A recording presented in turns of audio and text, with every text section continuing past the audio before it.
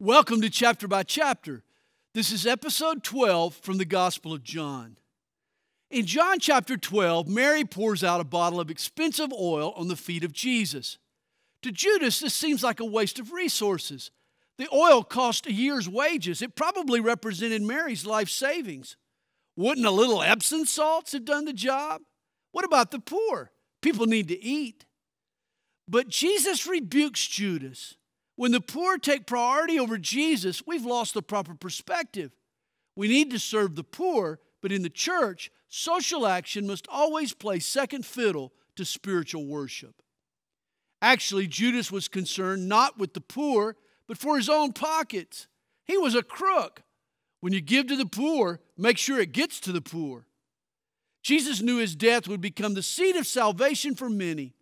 His soul was troubled over what lay ahead, but he was not about to back down now. Jesus was born to die. There would be no second thoughts as the deadline approached. Messiah must be lifted up in order to draw all peoples to himself. There were believers in Jesus among the Jewish hierarchy, but they refused to go public. They loved the praise of men more than the praise of God. Closet Christians are still around.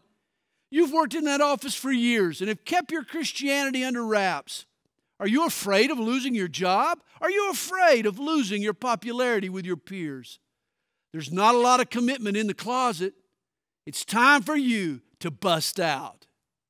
If you're enjoying Chapter by Chapter, we hope you'll make a comment below. Thanks for listening.